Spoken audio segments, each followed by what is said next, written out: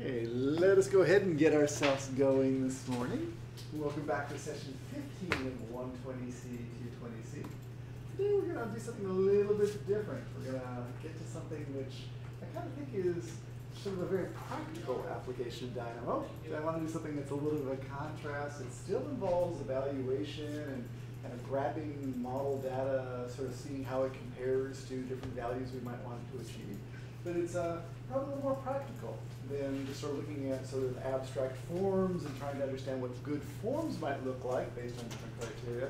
We're going to do something where we're going to implement something which just checks against some code requirements.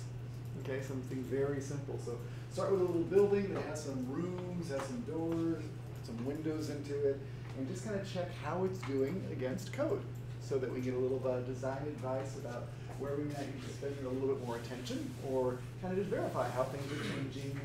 Oh, as the size of different things change around, you know, is everything still adequate for the code requirements? And just as a general principle, this is very useful. There's a lot of things we do to check our architectural designs versus code. We kind of check things like, oh, for the occupancy or egress standpoint, you know, do we have enough doors to kind of handle the number of people that are in the room? And that's determined by the area of the room and what the prescribed occupancy is. So generally, if there's more than 50 people in a room, we need 2 doors. There's other things we can start checking. Oh, for example, when it comes to doing lighting or ventilation, we take the area of the room and we say that we want to have a certain amount of lighting, just kind of natural lighting brought into the room. This is independent of the LEED requirements. You need to have at least 10% of the floor area to be windows or some sort of lighting that can come in. So if you have a 300 square foot room, you need 30 square feet of windows. Okay. From a ventilation standpoint, if you're not going to do it mechanically, you need to be at 5%. So 300 square feet, you need 15 square feet of windows. Okay, or 30 square feet of, you know, half operable, like double hung windows would work or something like that. So there's a lot of things we can do to sort of just verify are we meeting the requirements. If from an ADA standpoint, you're worried about wheelchair access, we can check the width of the hallways to make sure that they're always at least 36 inches wide. We can check doors to see if any of the doors are less than 32 inches wide. So just very practical stuff that you might go ahead and kind of do on top of your model. So that's what we're going to spend the majority of today doing, is really looking at what I call the design advisor and really evaluating Revit rooms kind of based on some of the different rules we can encode there. Now, as a recap, where we were last time was pretty much looking at the whole idea of using list maps to go through and exhaustively evaluate a couple of forms. So we looked at how we could go through and vary a form as pairs of values to kind of test some different metrics of how good we think the design or the overall form was. We went ahead and looked at how we could use list maps to vary an overall range of values and sort of pull out values from an advanced analysis tool, like the solar analysis tool. But it was all sort of based on different input parameters and ultimately pulling out different evaluations. And then at some point, you have a bunch of different evaluations. You want to sort of rank those to sort of understand really what you think the most optimal values are, kind of based on the criteria you're trying to optimize by. What we're going to do for the second part of class today is actually switch over to using a different control strategy. So as opposed to list map, which is exhaustively stepping through all the way from the beginning to an ending point, just using the loop to check as we go, are we meeting a criterion yet? And when we finally either meet or break some criteria that we want to set, okay, then we would stop and say, hey, okay, we are going to declare victory. We are at the value that we want to kind of work with. An example of how that might be useful is, for example, if you know that you have a cap on the total number of square footage that you can put into a building, you want to try and keep on flexing the form and get it as large as possible but not actually exceed that limit. You can go ahead and try for every group of parameters you want to feed in just how big you can make one of them until you sort of exceed that limit. So that's a high level of what we're doing today. As we get going, let's just kind of think about an overall strategy for how we're going to approach this. And that wasn't the way to do it. Let me go back in and open that up again.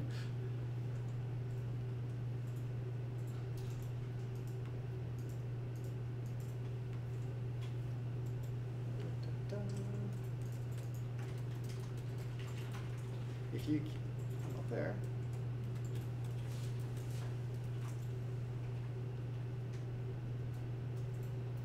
did you go? Right back there.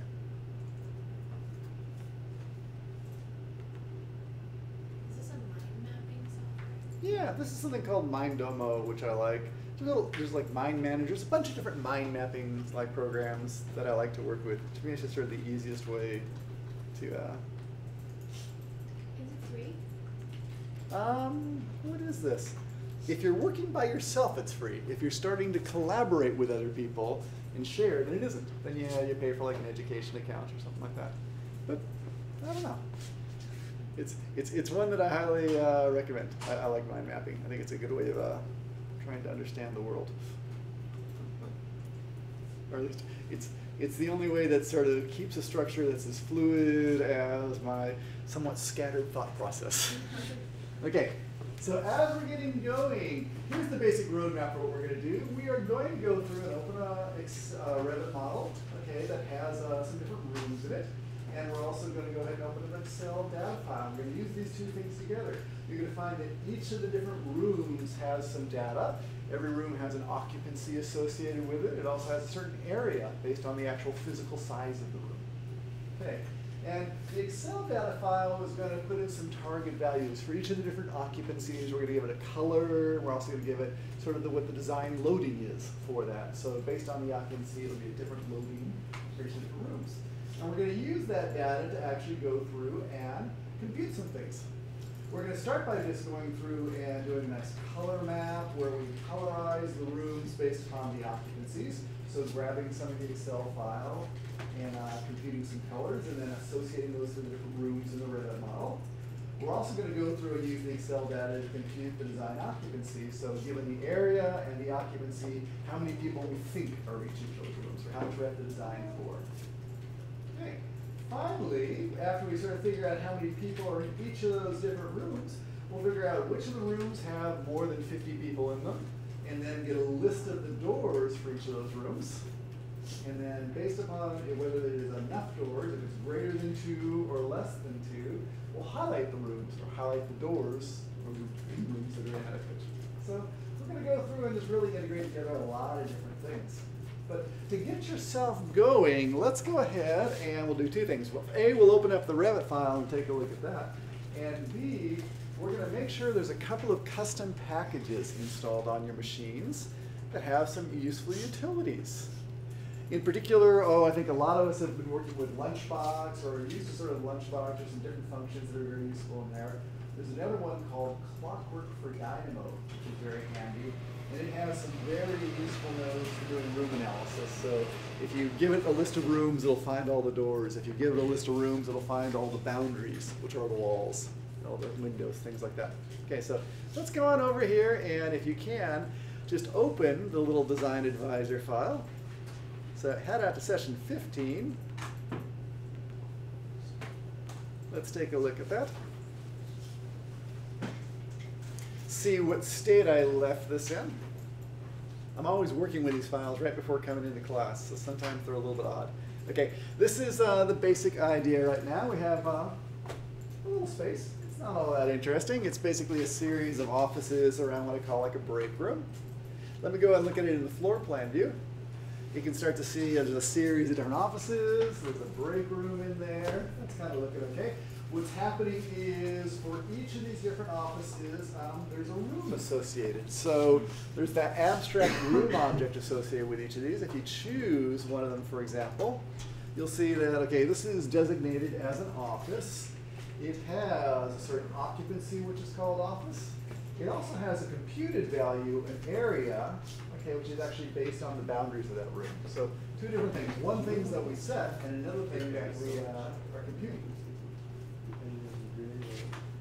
And with rooms, if you go through and change anything, for example, if you go moving the wall out or something like that, for example, if I go dragging this wall out,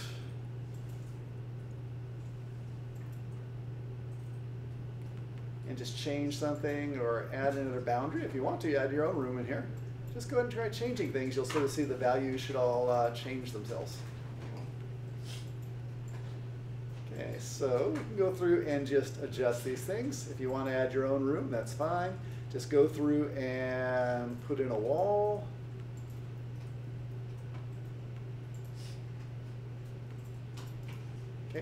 Notice that actually, currently, the room tag was sort of in like, I sort of split the space. I'm going to say move it to the room. It'll make it in that room.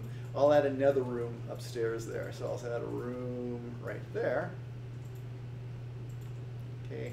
And we need to give this some sort of designation. Occupancy, what do I have available myself in here? Let me just call that, I'll call that a mechanical room.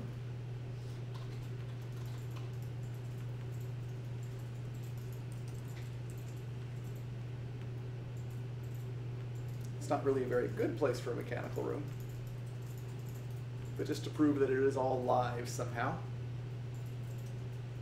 we can do these things. That room doesn't have any doors in it right now. Maybe we should go through and add a door to that too. So just go ahead and add a door in there somewhere.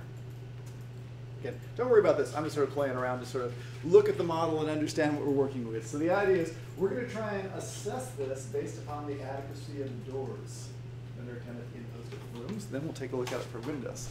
So that's half the equation right there. The other half of the equation that we're going to look at is an Excel data file. And the Excel data file looks like this. Let me go ahead and open up Excel. So I can find Excel in here. There it is. Don't worry if you don't have Excel on your machine. We could always go through and you'll still be able to work with it. Where do I want to see open other workbooks? Hey, let me see if I go out. This interface changes so much that it's always confusing to me. Okay, and I'm going to go out to my 120C folder. This should all be sitting inside the folder of stuff that you have.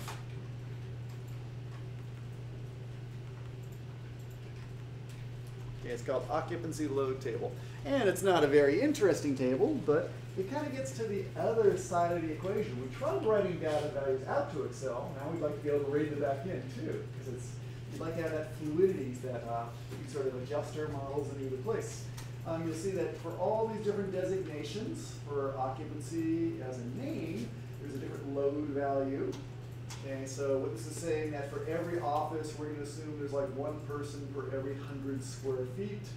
In the conference room, we're going to assume there's one person per every 15 square feet. The restrooms, they all have different values. These values over here, these RGB values, are just colors in terms of producing a nice little color map. But we can load this up with all sorts of different information, or we can even change these occupancy values. If you want to go ahead and use, as opposed to 100, use 120 or something like that, just pop it in here. What we're starting to get to is the idea that data exists in more than one place. It doesn't just exist inside this Revit database. It can exist in other places, and we can use Dynamo to intersect that data and do interesting things. So let me pause there. Does everyone have these two files available to them? Excellent. Okay, then let's go ahead back over to Revit and load up those two different packages. Just make sure you have those. So if I go back over to Revit, we'll open up Dynamo.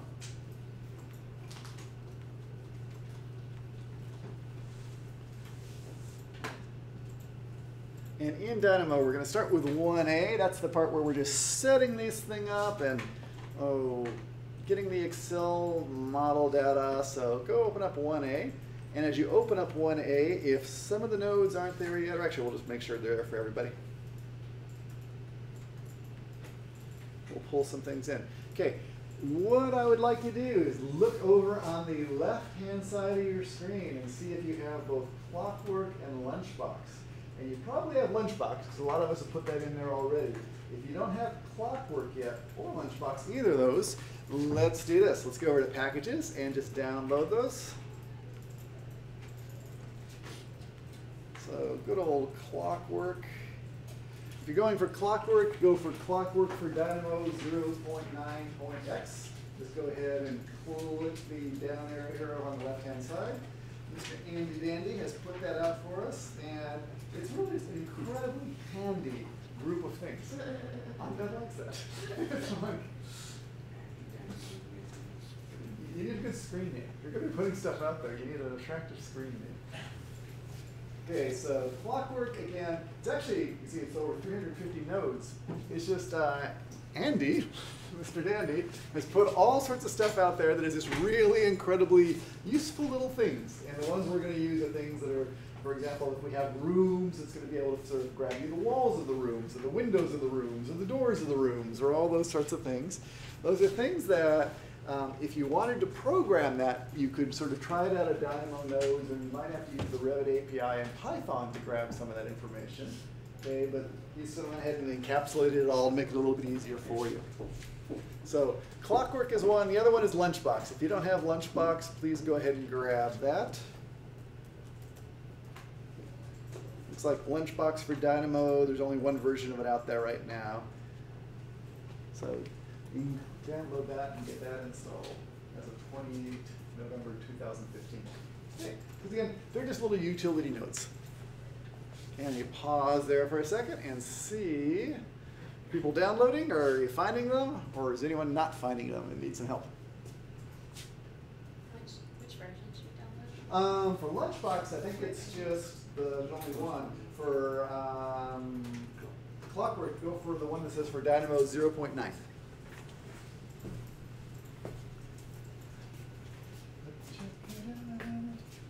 Okay, so that guy right there. Yeah. Oh, it's just doing its thing. Excellent. Okay. Super. And the way you know you're successful is if you come back over to the little browser and you kind of clear out any search, you should hopefully see all those guys hanging around over here. If you want to just take a look at the breadth of the library, there's really just an incredible amount of stuff in here. So for things in Revit, all these different utilities. Things about this, the Revit document itself, the Revit application, things about, let's see what else I have in here. Well, let's just try this. The functions we're going to use are all a variation of rooms, things that are operating on rooms. So let's just kind of say just rooms and sort of see what's out here. So we have the doors to rooms. We can either go through and get the rooms that are connected by a given door, which might be useful if you have a single door and you want to see what things are on either side of it, or you can get the doors that are connected to a room. Okay, so either way of doing that. Same thing with windows. We can either sort of go ahead and get all the windows associated with the room, or we can get all the room, which is associated with the windows. Okay, the room boundaries, that's going to give you that whole notion of really what bounds it. That should be a collection of either walls or room separators.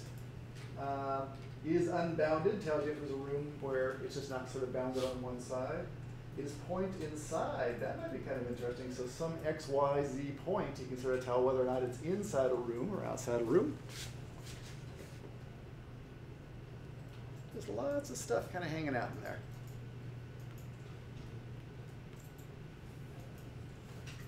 Okay, so let us go ahead and put these to work.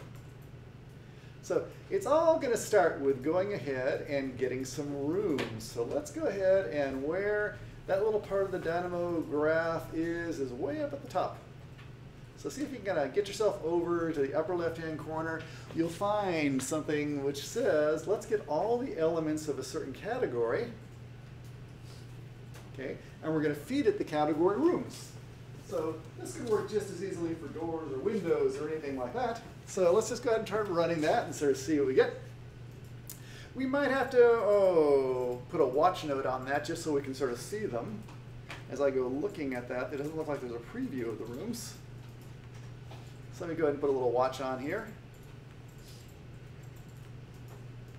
See if we can just get those room elements. Okay, so far good. So far good. We are able to grab a bunch of those.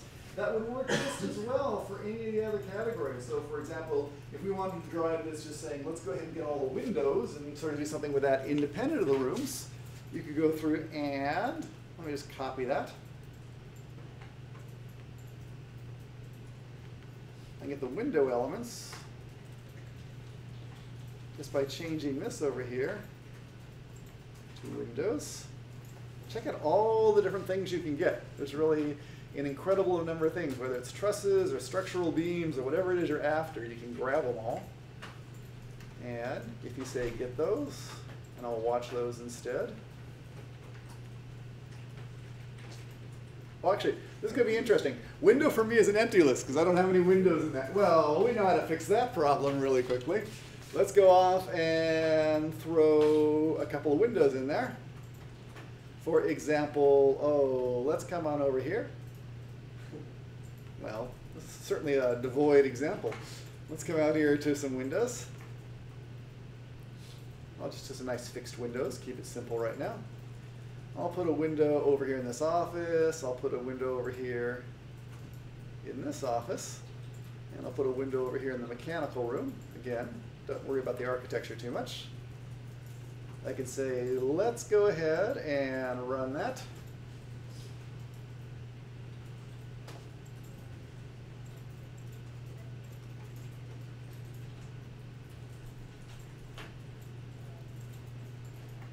Says run started for me, but it's kind of just hanging.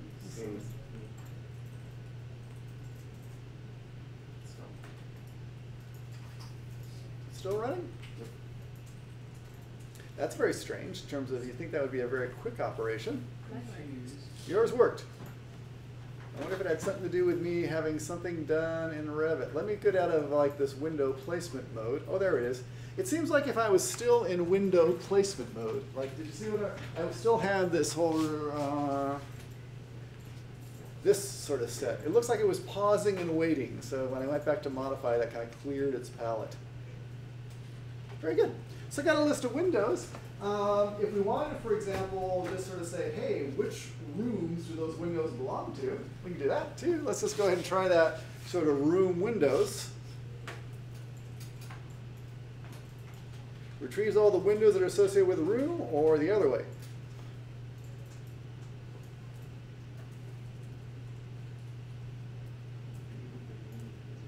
It's really, I want Windows rooms. Get the rooms that are connected by a given window. Okay, so what this will do is take that. Now, there's sort of an interesting thing floating around in here. Let's see if, I think it'll actually complain to us a little bit. It turns out there is, different phases to your document. Okay, phase 0, phase 1, based upon whether it's existing or new constructions, things like that. So it looks like this wants a little more help in terms of what's going on over here. It looks like I might have to say phase, and I'll say document phases. Okay. It's kind of a funny function here. I didn't mean to get into it so early, but what this is going to do is it wants basically a Boolean. It's like true or false. I'm not sure what the Boolean implies, though. It implies retrieves all phases in the active document in chronological order. It wants a Boolean, so I'm just going to give it one.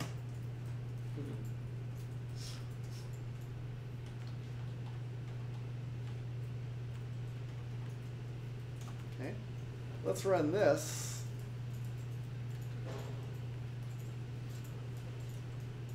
I think what's going to happen here is it's going to give us this nice list of phases, phase 1 and phase 3, and I just want to feed it one of those phases. In my case, I'm going to feed it phase 3, the latest one, because I think I put them in the latest phase. Okay, so what I need to do is I need to take that list. Okay, need to get the last item because it only wants a single phase right there. Or it looks like it actually would take a, that's interesting. Looks like it would take multiple phases. Let's try plugging that in and see what happens. Okay, and then in terms of watching, we can, I'll do the from room. That is the interior room, not the exterior. It looks like, all windows have an inside and an outside, and they can go between rooms. Let's go and run that and see what that looks like. It's giving me some null right now. I think it's probably complaining just about the phase. So let's go ahead and think about that, because I would think that that would actually be okay. Let's say list get item at index. And just go ahead and put in a 1 there. That will get the second phase.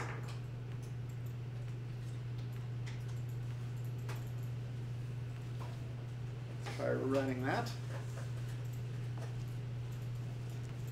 It says run completed, so let's see what's going on here. I'm in phase 3. It should be Windows. It says the from list is null. I wonder if the to list is null. It gives me the rooms.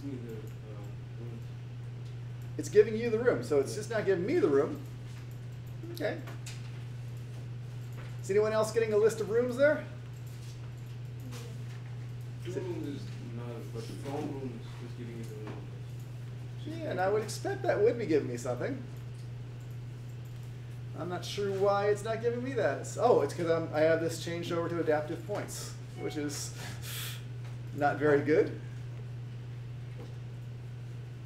Sometimes it's right in front of you. So there we go. We have the list of the different rooms that are supporting all those different windows. Actually, I'm sort of curious about this. If I took this out and just put the list of phases in there, I'm sort of wondering if it'll give us a list of rooms in each of the, or windows in each of the phases. Nope. It gives you null. Gives you a null there too. Okay, so it looks like we do need to go through and select a specific phase.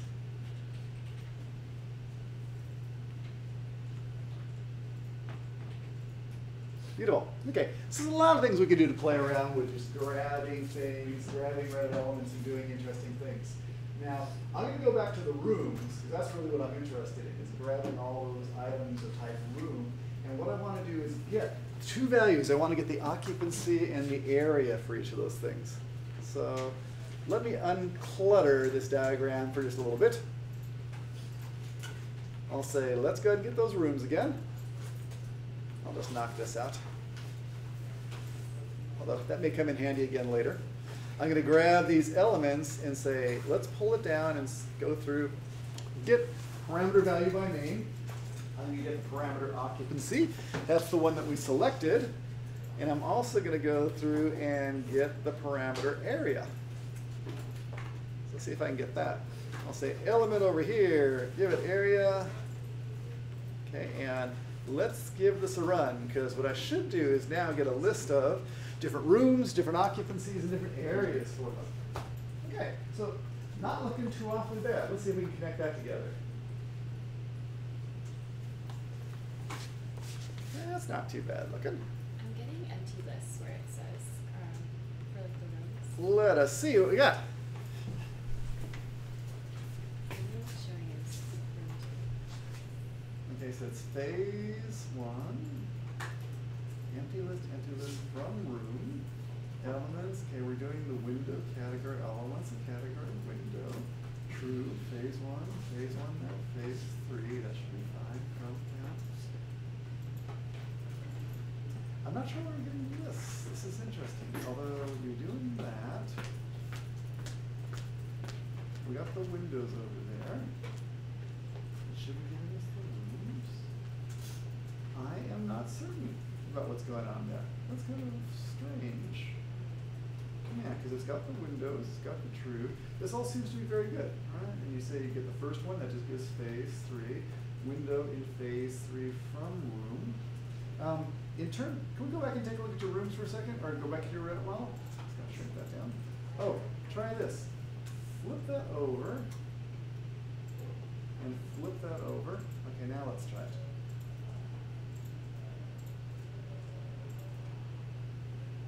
It's a little bit different, although it's interesting. You got, it's the count. Oh, I see. It looks like the from, this is it's empty, and then that one's a from one. This is the to room. So, yeah, I think it has something to do with which way the rooms are flipped. Like, go to the to room instead. Or in the, should I come back up to that room? That looks like it's there, and that looks like it's there. Go back into the dynamo graph. Try pulling from to room instead. I'm just sort of curious. Now run it. Run completed with warnings. What else is going on? The warnings are probably happening somewhere else. Yeah, warnings are Down here. Okay, actually coming down there. I'm not sure. It's something to do with the order, although it looks like two of them, it understands two of them as being rooms it's going to. You know, you're sort of seeing this is for the different windows explicitly what the from and the to is considered. So I'm not sure like why the empty lists, like, oh, what is it? It looks like most of them have the to value or not. Empty, that's from, yeah, it's a little strange. We have to just look at your rooms. okay. Okay, but for now, don't worry about that. Okay. We'll get back to that. Okay, so if you have some fantastic values for each of these, we are ready to start doing something. Here's what we're going to try and do. We want to use the data in the Excel file to, based upon these values, and these values where we got parameter value by name for the occupancy, and we have an area, we want to go through and look up two different things. We want to look at what color to make that room, and also what we need to divide the area through by to figure out how many people are each of those rooms. So that all happens a little bit lower in this graph. Let's take a look at that. You might remember writing to an Excel data file as not being too awfully bad. Here's what reading an Excel data file looks like. So what we are going to do is point it to some sort of file, and this is where you have to point it to the file on your machine as opposed to the file on my machine, because that URL is only valid for my machine. So go ahead and browse and see if you can find occupancy load table.xlsx.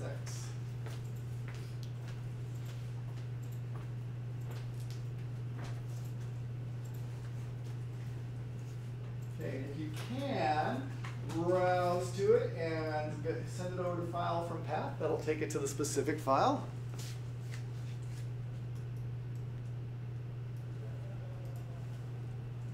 Not very interesting right now. Just that specific file. Okay, we're going to tell it to read some Excel data from that file. And we have to give it a name, which sheet name it wants to be in. Excel files are a little mucky. They have different sheets and different rows and columns. So my sheet name is occupancy load table. If you go back over to Excel, you'd actually see that that's the name of the file out there. So if I go popping out there to Excel, you'll see it's occupancy load table. So is Okay. it reading the sheet name or the file? The file name is, actually, in this case, that's bad because they're both the same name. When it says file from path, it's reading the file name, but then in the value sheet name, it's actually reading that part, the thing that's on the tab.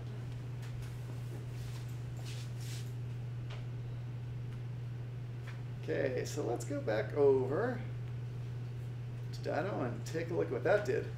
So I'm going to read that Excel data. If you try running that, you should get a big old array that looks like this.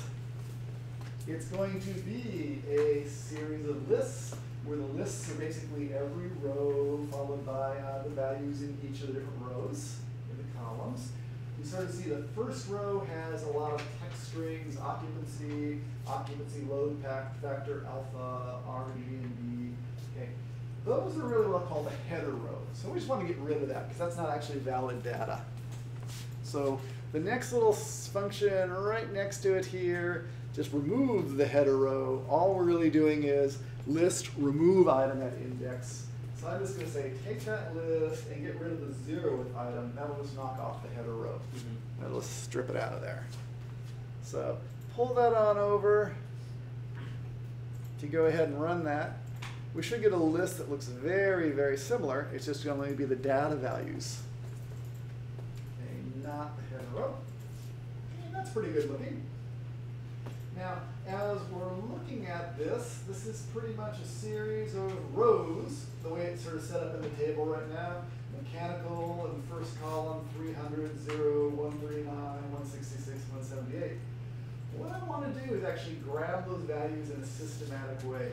And the way that it will make the most sense is actually to, it's what I'll call flip it a little bit. What I want to do is basically grab all the values that are in the same place to go through and figure out either what the colors are, what a list of all the different occupancies are, what a list of all the different occupancy load factors are. So you can see what I really want to do is I want to grab mechanical circulation office. I want to get the 0th element from every list. I want to get the first element from every list, the second. I want to get them all together really as a series of different little sublists, little tables that I could look up in. So what I want to do is actually just reorganize the list into columns by doing a transpose. So if I transpose the list, it just changes it around a little bit. So now it grabbed all of the mechanical, or all the names, it had all the occupancy load values, and it had finally just the values of R, G, and B. So let's talk about what we're going to do with this data. Here's the deal. We want to go through and actually look up some values. And lookup is kind of a strange thing in terms of how we actually get it to work. Okay. If you think about how a lookup works, what we typically do is we go on down the first column, we go through looking for a value that has the kind of match to what we're interested in, and then based upon the row number that we find the matching value in, we go over a couple columns and find like what we're interested in. And that's really what it's all about doing here. What I want to do here is take all these different values, and I'm really going to sort of pull them out column-wise, okay, so that I can go through and start doing some lookups. And the way that's going to work is I'm going to take this list that has all these different values. I'm going to say, let's just get the 0th list, and that's going to be the list of all the names. Then I'm going to get the first list, and that's going to be the list of all the occupancies. And finally, 3, 4, 5, or 2, 3, 4, and 5, those are the colors. So for this, what I'm interested in doing is, let's go ahead and just grab that list. I'm going to feed it up into this one, that one. Just feed it into all of them, where I am just pulling off, by feeding it different indexes, get the list item at the index, which in turn. For occupancy names, don't you want to feed those the list of occupancy names? Oh, say again? For compute the RGB colors associated with each occupancy name, don't you want to feed that the list of occupancy names at the top? We're going to do that in just a second. We're going to do the match. This is actually just going to pull them out and kind of make the colors. And then, we're going to take the ones that are actually from the true Revit model and match them against it based on position. Okay, so it's kind of this funny notion. You're creating a dictionary where sort of based on keys in the dictionary, where the key is going to be the occupancy name, you match, and then you pull values that are in the same location. Okay, so it's actually sort of a good general purpose concept, but let's see how it actually sort of works. If you go through and you run this so far, you'll see that for the first part over here where we grab the 0th value, we just have the names. That's going to be the keys that we're going to look up against. This is the occupancy load values. So after I look up for a key and I find office, I'll say, oh, office is at the second position. So I'll look up in the occupancy load values and say the second position has a value of 100, so I'll use 100 for that matching one. Okay. These colors, it's actually pretty similar, although we just need to combine the colors together. I have alphas, which are a whole bunch of zeros. I have some red values, some green values, and some blue values. So if you string those all together, what this is going to do is just give us a list of different colors. Oh, you just use that to create values for the color? Yes. That's all I'm doing down there. I'm just RGBing them together. And so now what's going to happen is mechanical 0 has 300 as the occupancy load value, and it has a color 139, 166, and so on. Yeah. So, if, for example, a mechanical has an occupancy of 150, let's assume that I put in a smaller area for mechanical room. Yes. It will automatically prorate the color according to the RGB value. Actually, in this case, it won't, because what it'll do here is just going to go mechanical is item 0, so it'll pick color 0. Okay. Although we could do a scaling factor like that, but now, so it's just going to be, it would factor in that when we figured out the number of people, it would divide by 150 as opposed to 300, so we get more people in the room. Okay. So here it's just kind of directly mapped. Okay. But we could put it in sliding scale. That'd be kind of interesting. Kind of like how heavily loaded is the room. Okay, so how's it going over here? I'm just not getting the list of rooms. Let us see what's going on. We got the 0th, we got that. Oh, we still just need to pull from this list way up to there. Okay, so then you get the 0th item. Okay, so mechanical 0, 300 0, color 0. That's what we're trying for. It's just like matching them up. And again, what we really just created is just a little dictionary out of like this Excel file. kind of weird how much work it is to go through and convince Dynamo to do something that you would do pretty intuitively. Like if I gave you this and said, okay, what is the occupancy value associated with break room? You know how to get that really quickly. Okay, but that's all we're really teaching it to do. Or for office, what is the RGB value? Oh, okay, I'll go to this row and I'll grab these and kind of make an RGB color out of that. Okay, so that's all it's really doing. So we have completed the first step. We've gone ahead and we've gotten those model values in the Excel data file, and we've organized that Excel data file for use, okay, by just sort of making kind of everything that we're all set to sort of start looking things up. So next, we're going to set the room color based on the occupancy. I'm going to start with the color first. That's kind of an easy one. What we're going to do is, for each of those different rooms, we're going to create a funny function that actually creates solids out of each of those different rooms. Okay, it just actually says, here's the volume, give me a solid that is the same as that volume, so I can colorize it. Then we're going to look up the desired color from that table of colors based upon the occupancy. And finally, we're just going to override the color to do that. Okay. So if you can join me in step 2, we'll go ahead and make that happen. So come on over to, let's come out to 2A. And I got some new nodes for you. So far, this part should look about the same as it did before. We're just looking up the values. Although for you, go ahead and set the file path, or set, so that it's pointing to your file again. Because it's probably going to give you an error since it's still pointed to my file.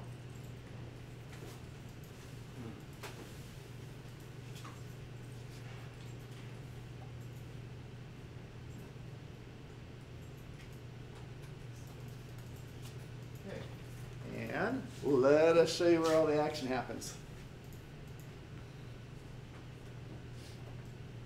All the action is happening up at the top. We're going to do a couple of different things. One is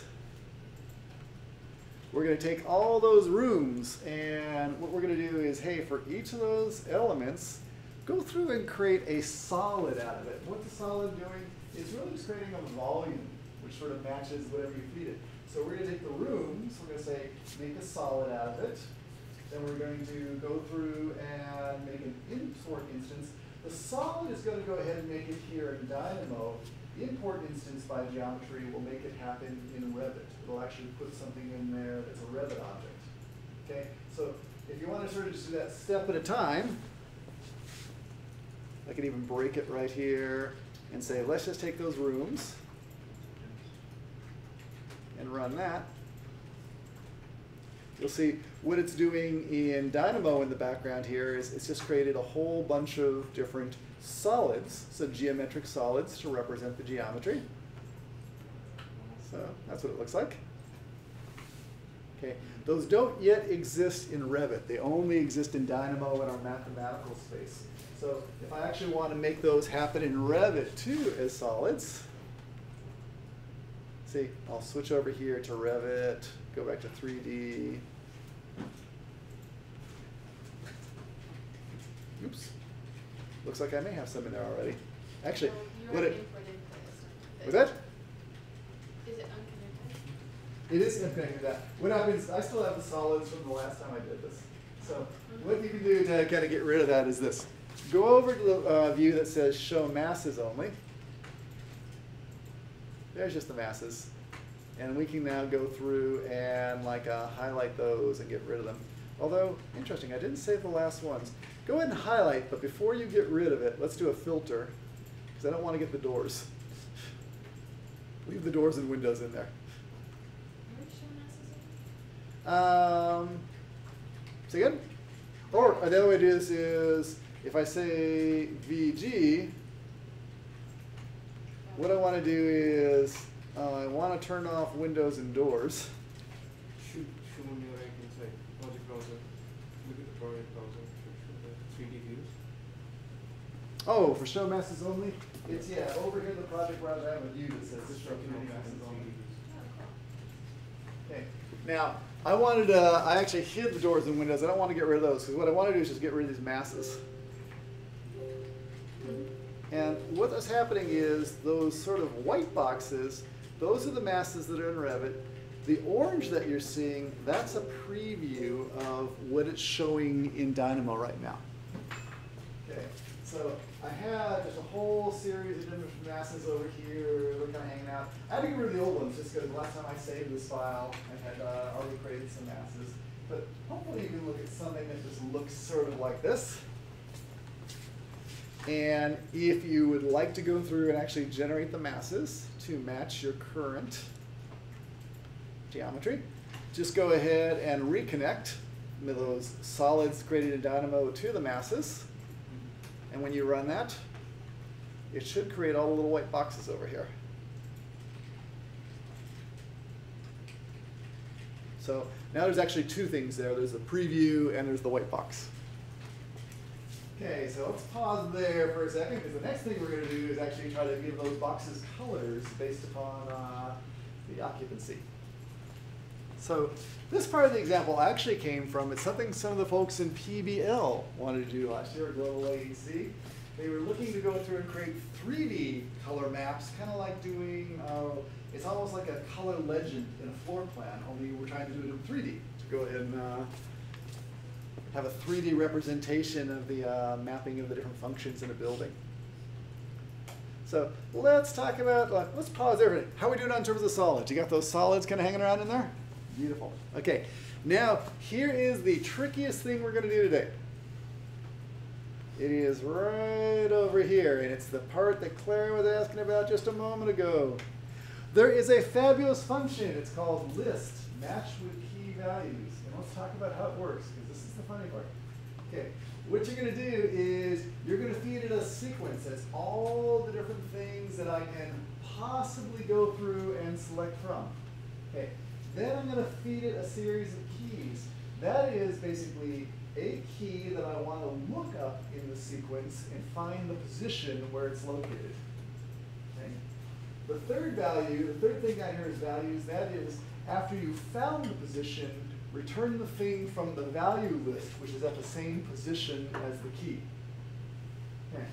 So in lookup, it's always, it'll look down the column for the value, and then it'll go over and find the corresponding value. Okay, so if you can handle that, you got it today, because that's actually the strangest thing we're going to do, and it's actually probably one of the trickier things than kind of to do in terms of list management. But here's what we're going to do. We are going to go through and feed in all the different rooms. Actually, we're going to feed in basically all the room names. We're going to feed in the keys. Actually, I'm going to do this right. Nope. We're going to feed in the room names from the, I'm going to do it in the backwards order. I know I am. I'm going to feed in the room names, which are the possibilities. That's the dictionary, which is out of the Excel file. I'm going to feed in as keys the room name or the occupancies from the actual Revit model.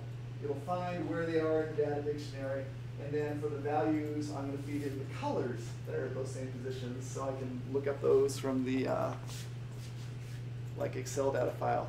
So how that's going to work again is, for sequence, okay, this is basically the dictionary of values you want to match against. So what I'm going to match against is, it's this list of names.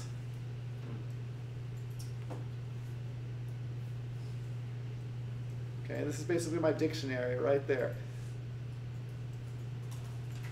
In terms of the values, I'm going to match against that dictionary. It is this list of values. It is the list of values that are actually the room names that came out of the model. I'm going to pop that over a little bit.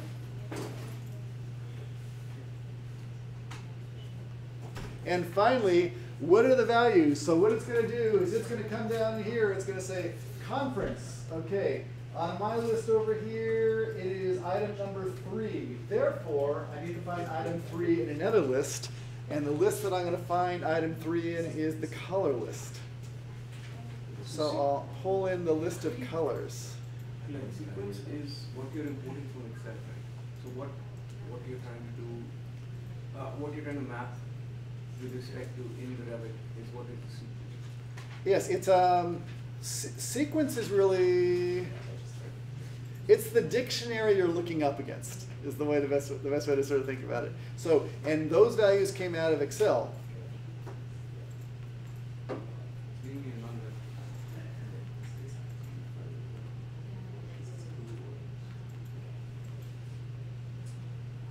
So again,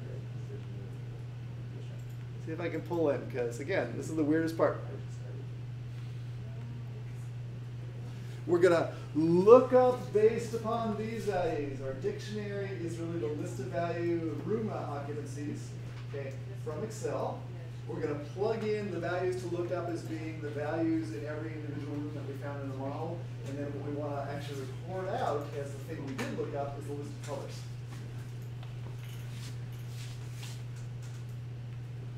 So let's try getting those hooked together and see if we can get the list of colors out.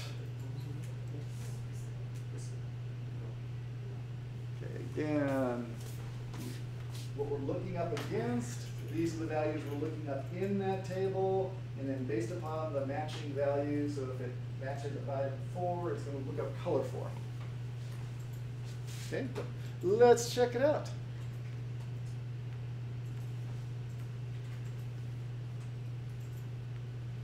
We'll go through and give it a run.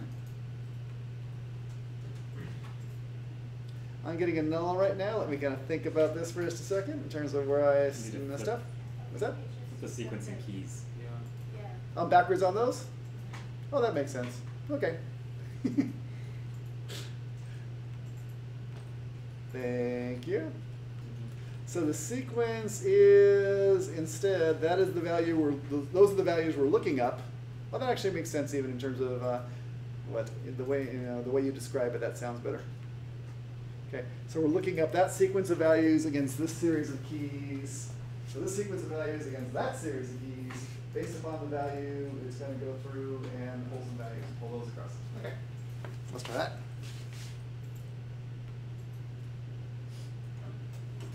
Excellent.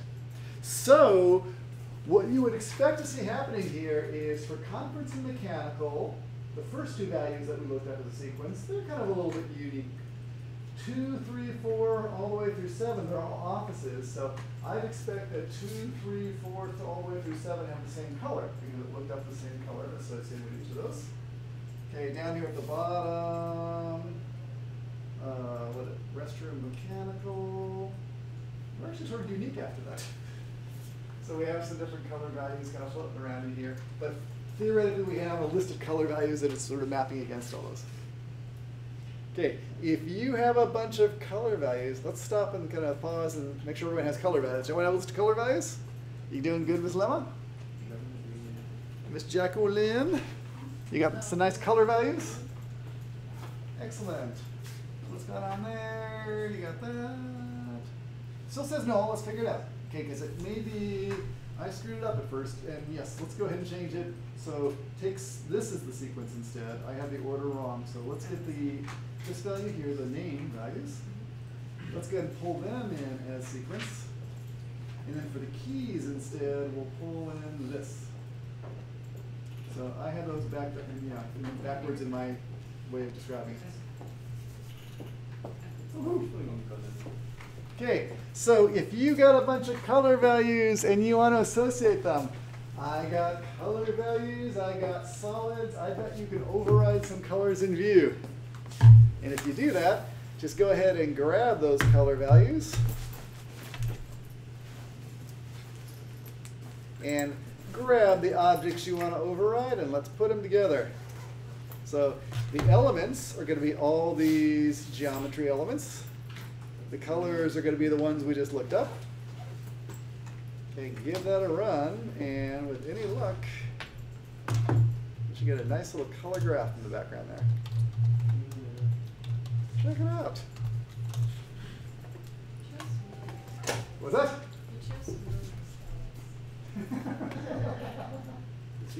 Kind of pale. Yes. You might guess I like blues and greens.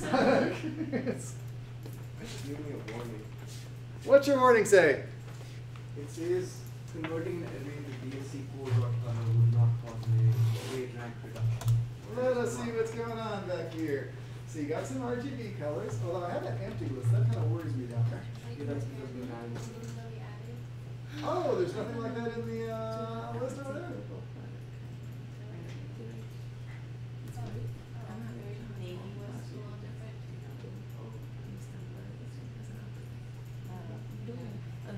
Actually, it's not even the name there. Go to the occupancy, which is actually just choose the. Okay, so choose the room object. Okay, and then let's look at the properties. Good of you. And user interface, say properties. Okay, and under occupancy, right there. Go ahead and give that. Say, or right there. The mechanical layer. Okay, and now I think you'll find something. Yeah. Okay. Okay, so if you have some nice colorized values, we're actually in pretty good shape. Okay, well, let us do this. Just have you guys vote one way or the other. Do you want to take a break or do you want to keep going? I'd go either way. Because, with it, take a break. Okay, come on back in 5 then, and when you come on back in 5, we're going to apply this very same sort of logic and infrastructure to say, colors were cool, but what if we actually compute the values and do something useful with it now? Okay, and that's what we'll do after the break. Yeah, colors are always good.